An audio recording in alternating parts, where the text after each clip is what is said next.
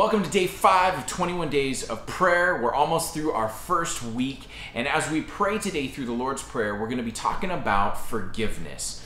And we're going to be looking at forgiveness from two different perspectives. And I want to read you a verse that actually Jesus says right after the Lord's Prayer in Matthew 6. He says this in verse 14, "If you forgive those who sin against you, your heavenly Father will forgive you. But if you refuse to forgive others, your Father will not forgive your sins." Now that is pretty sobering.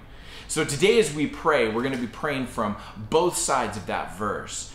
Each of us have people in our lives that have done things to us, hurt us for a variety of different reasons, and we need to extend forgiveness to those people. Maybe you have some people in your mind right now.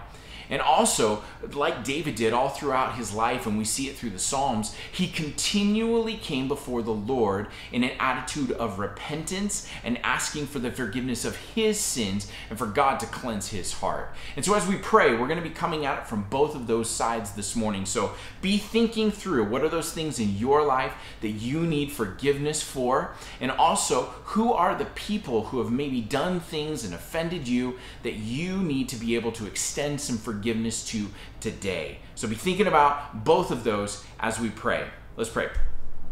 Father, we thank you for this amazing thing called forgiveness. We thank you that it is powerful and that your forgiveness is powerful to wash away our sins. And Lord, right now we begin by just coming before you, and God, we think about those people that have wronged us. We think about those things that have done things, those people who have done things to us that have caused us to live in maybe a place of unforgiveness towards them.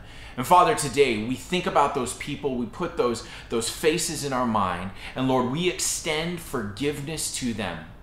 Lord, to not keep track of things, to not keep count or record of what they've done, but to truly forgive and to let them go, to not hold them captive in unforgiveness any further. And God, we do the same thing by asking you to come and forgive us for those areas where we continue to fall short.